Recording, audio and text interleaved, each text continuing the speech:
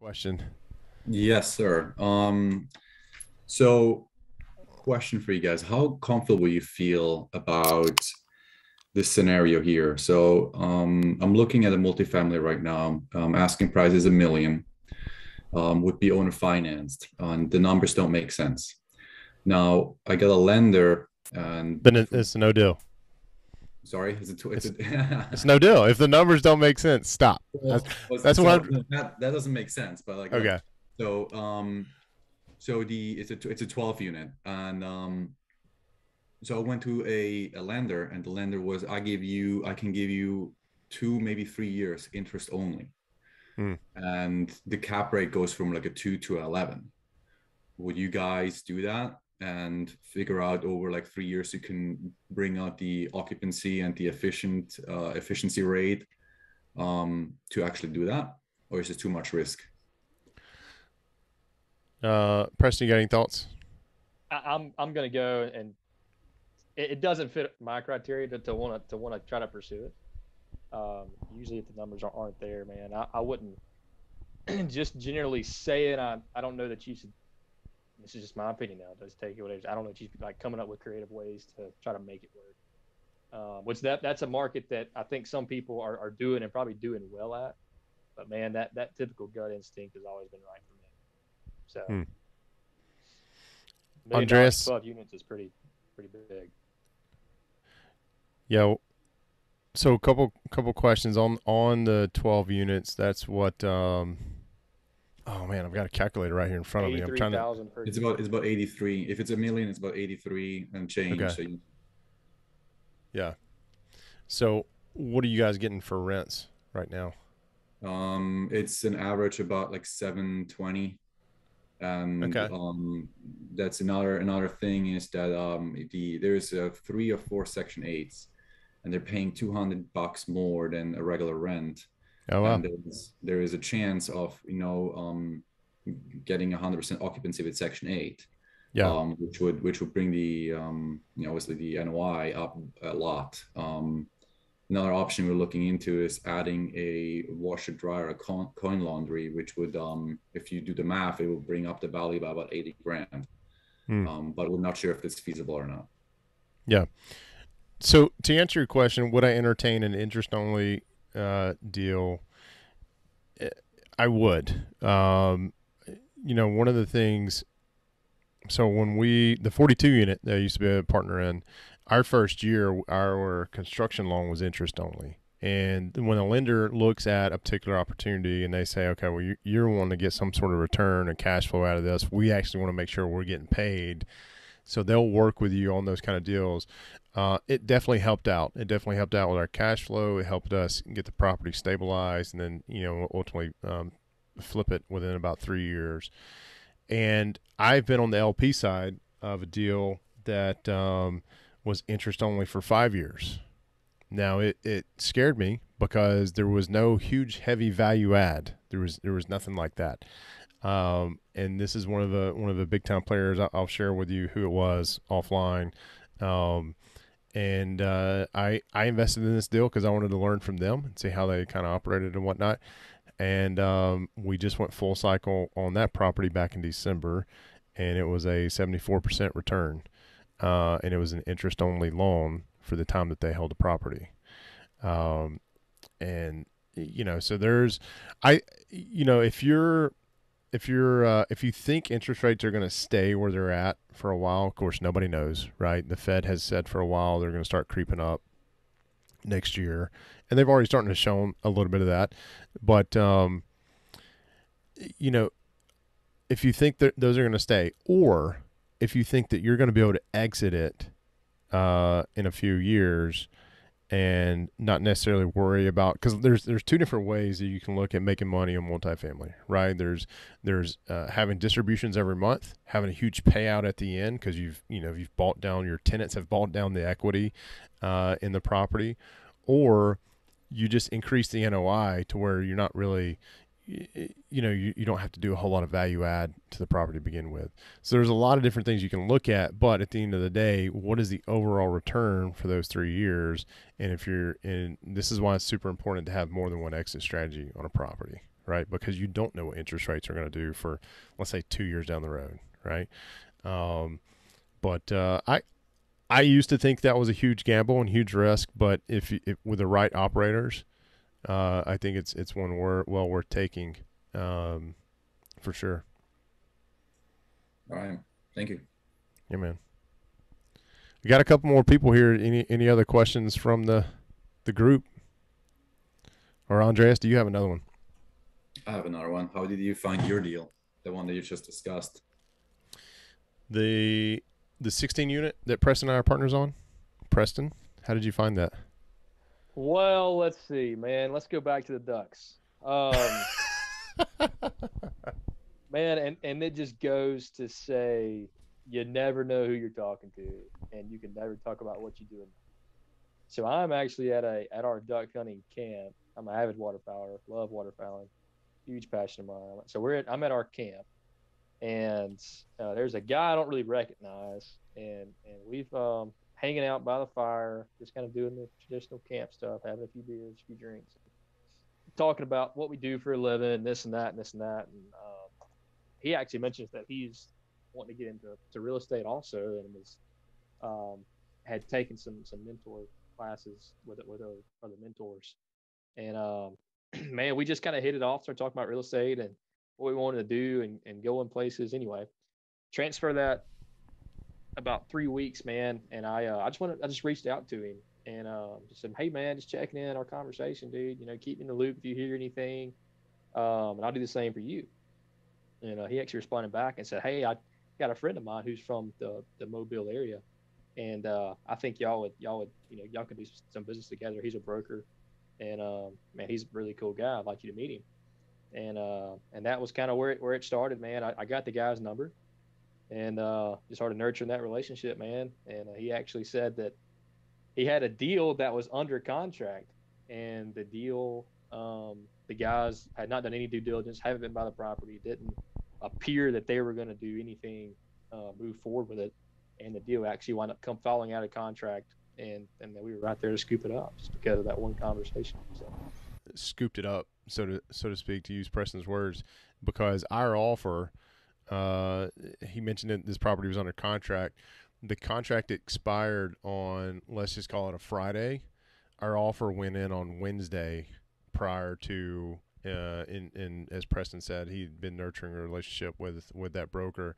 And that's why I want to go back. It's super important to have, if you're open to partnerships and having team members, to have somebody who complements your weaknesses, because that is something that I struggle with. Something I've learned from Preston is it doesn't take a fancy Zoom meeting and all this different, proper scheduling to just pick up the phone and call somebody, call a broker, call a fellow mastermind member, or call a lender. That's something I need to start doing, and just create those relationships, because it really is a relationship business, and that's something I learned from Preston. Is you just take 15 minutes a day, make one phone call, and that's it.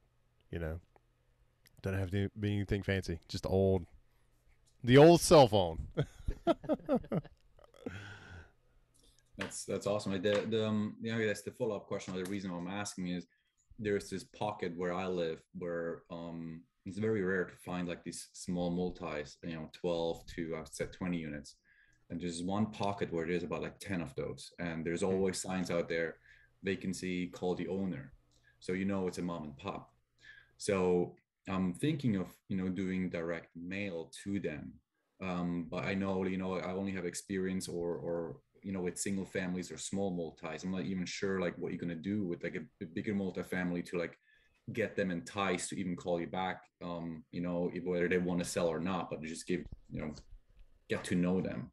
Are you submitting an offer, like you run the numbers and think this is going to be my offer and submit a number with that, or what would you do?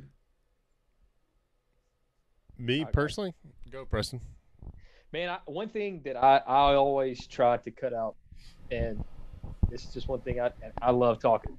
I would try to find the owners, just because you never know what time clock they're on. I personally, I know we've missed a lot of deals because of waiting too long. So if you just have a feeling that somebody might want to sell a property, man, try to get to the owner. There's several ways you can do that too, man. Go ask if you see a tenant in the yard, hey man, where's a property management company? A lot of times mom and pop, it is the mom and pop. And just go try to get in touch, get in front of the owner as quick as possible. And then from there, man, if you're unsure, I would say deflect. Just build that rapport. Just let them know you're a real person, and you're going to get a lot of bonus points with them just by having a good conversation with them, and just be a person that they enjoy talking to.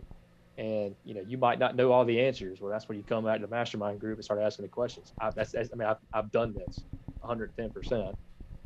So if you don't know all the answers, man, just try to deflect the best you can, and don't try to say the wrong thing from that immediate like red flag, this guy know what he's doing type thing. But man, just try to deflect the best you can, build that rapport, get to know them as best as you can, and then come back in the mastermind group, start answering those questions, and then try to call them back with the answers, and then you've already got that rapport there. So that's what I would do. Andreas, did I understand you correctly? When you drive by the property, it says for rent, call the owner, and it has a phone number? As soon as I said that, and as soon as Weston started talking, I was like, just give the number a call, like That's it. Just call the number. I've got there's a handful of properties that I've found in the last couple of months that I would absolutely love to have them. Getting the owner to answer the phone and call me back has been a challenge. But I don't even do, there's a lot of folks who do these mass mailers, thousands of mailers every month, and then, start dialing.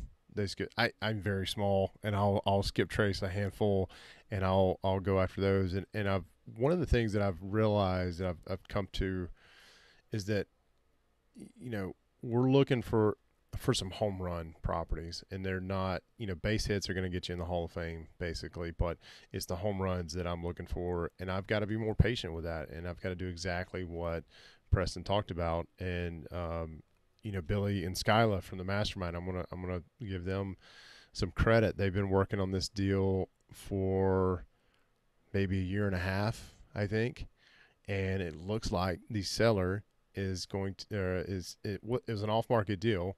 Looks like the seller is finally coming around, but it's been on his terms, right? He wasn't interested in selling. He was interested in renovating it, getting top dollar, putting it on the market, blah, blah, blah. And they just kept after him, and the guy kept not fulfilling what he was saying he was going to do as far as the renovation. And it looks like they're about to close on a really, really nice deal. It took them a year and a half maybe to get it to this point, but I kind of feel like, I echo what Preston said. When you call the owner, just go meet him. Just go meet him. Look, man, I'd love to come look at your property, but I'll go ahead and tell you, I'm interested in buying it. If you ever want to, but if you're not ready to sell, I'd really just like to come by and just meet you and kind of see the property and maybe walk one of the units if you've got one available, I don't think it's going to hurt anything to have that conversation. And don't wait, man. I know we've missed out on several opportunities just by waiting, and then all of a sudden you see somebody, new ownership. You're like, crap, should have called. Yep.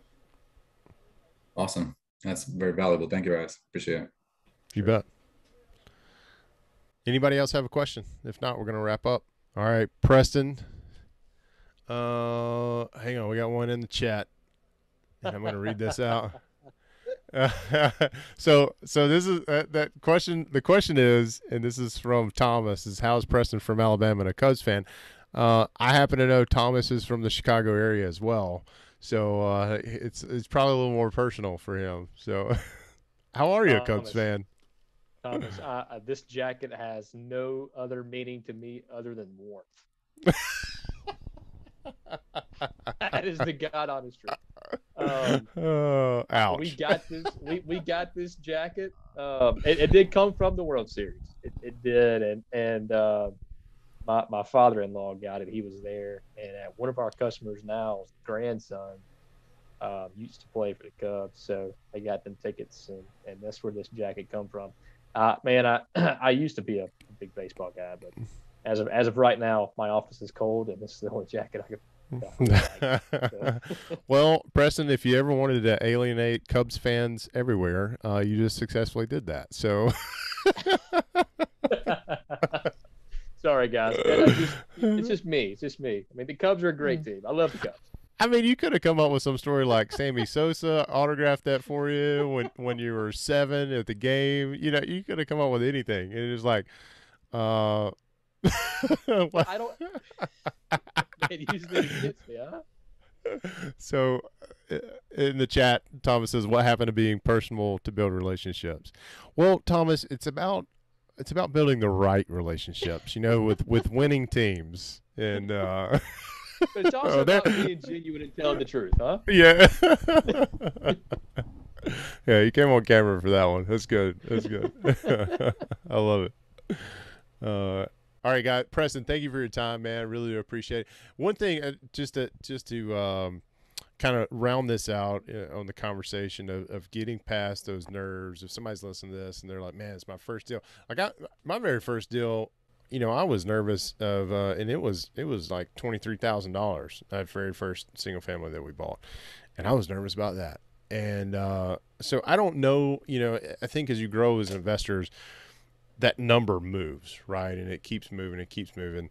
Matter of fact, the deal we were looking at, and I finally said no on. I mean, we were going to come out of pocket like $100,000 just as a down payment, and that was making me a little nervous, right? But the balls moved a little bit, so no matter where you're starting or where your next deal is, what is one piece of advice you would give to folks who are kind of on that edge?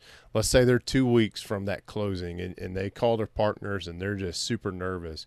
What kind of advice can you give them to keep at it and keep going? Get out of your own way. Speaking from experience, you know, that's one thing I know for sure that I've done for myself is get in my own way. And man, there's no telling where it would be if I just wouldn't. If I would have looked at the positive versus the negative, there's a lot more positive that will come from it than negative if you have the right team in place. And if you're confident in your team, you're confident in your systems, just do it. Because the only way to get through it is through it. You know? Yeah. So I would just say, man, just try to silence the inner negativity and focus on the positive of what could happen if it does go right. Don't look at what could happen if it go wrong, because you'll always stay in the rut. And I've been in the rut for 2-3 years, and it's a lot better outside the rut than in the rut. Yep. All right, good stuff. Preston, thanks again for your time today, and I'll talk with you soon. Andreas, Tom, Tim, thanks for joining us. I'll see you guys.